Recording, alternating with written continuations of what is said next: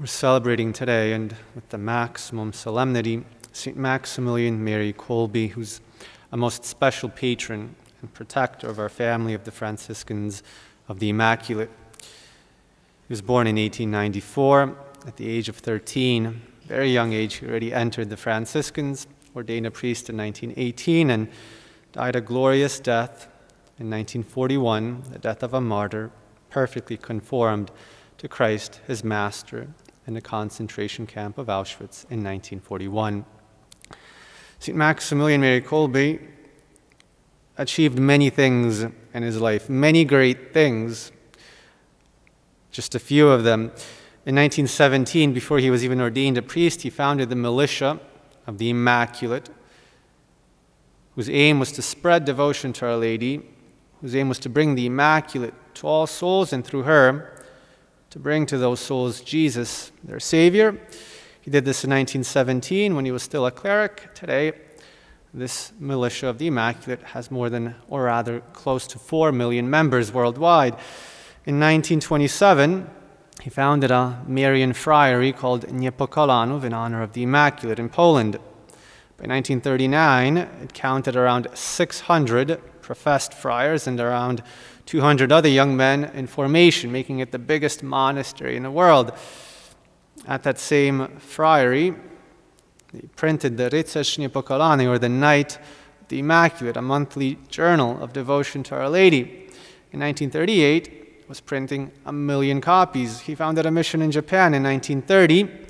Within a month of his arrival, though he didn't know the language, he was already publishing that same periodical in Japanese, and within 5 years, it had become the biggest Catholic periodical in Japan. And we could go on, because he achieved many great things, but he didn't value these things any more than what they were, and they were just means, not ends. He put no more value in these things than what they actually had, ways to an end, to a goal, and nothing more. And what was St. Maximilian's goal? The goal and the point, the whole purpose of his existence? Well, he wrote this in one of his letters, a beautiful letter that he wrote to one of his converts from Japan. He wrote in 1935, "One effort alone in Niepokalanów is essential, that is becoming every day more and more property of the Immaculate. When this happens, then everything else will come to us with her." Hence the Church applies to her the words of Holy Scripture. "Now all good things came to me together with her," from the Book of Wisdom. Oh, how I could desire to make this truth take root deep in the heart of everyone who breathes the air of Niepokalanów. On it depends all future growth, strength, and development. One effort alone is essential. That is becoming more and more property of the Immaculate. When this happens, everything else, all other goods will come to us with her. Everything else is a means.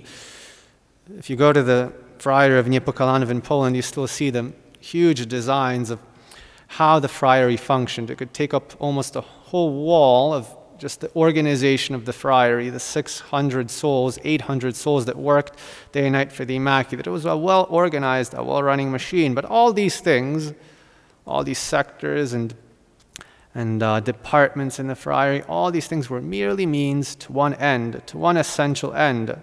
That is becoming more and more property of the Immaculate, because all good things come to us together with her. Now, is this just a devout way of saying that we really love Our Lady, all good things come to us together with her, but it's not really true? We'd like it to be true, and just to say a lot about Our Lady, we say that all good things come to us with her? Or is there truth behind this affirmation? There is truth behind it. What is it? In his letter to the Romans, St. Paul says, "He who did not spare his own son, but handed him over for us all, how will he not also give us everything else along with him?" We know that with Jesus we receive all good. He's the author of all good. He's God himself. But where do we receive Jesus? St. Paul says, "When the fullness of time had come, God sent his Son, born of a woman, born of Mary." Jesus comes to us through Mary, and in Jesus we receive all good, but we receive Jesus through Mary. So it is true.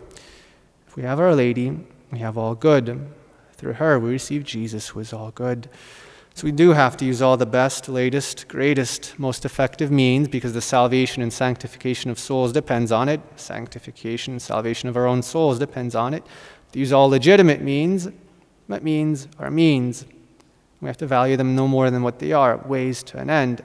And one effort alone is essential. That is becoming more and more property of the Immaculate. If you want to live the spirituality of St. Maximilian, learn the lesson of his life.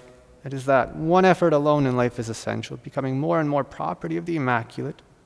Because if we possess her, we can apply to her the words of the Church. If we possess her, all other good things will come to us together with her. St. Maximilian Mary Kolbe, pray for us.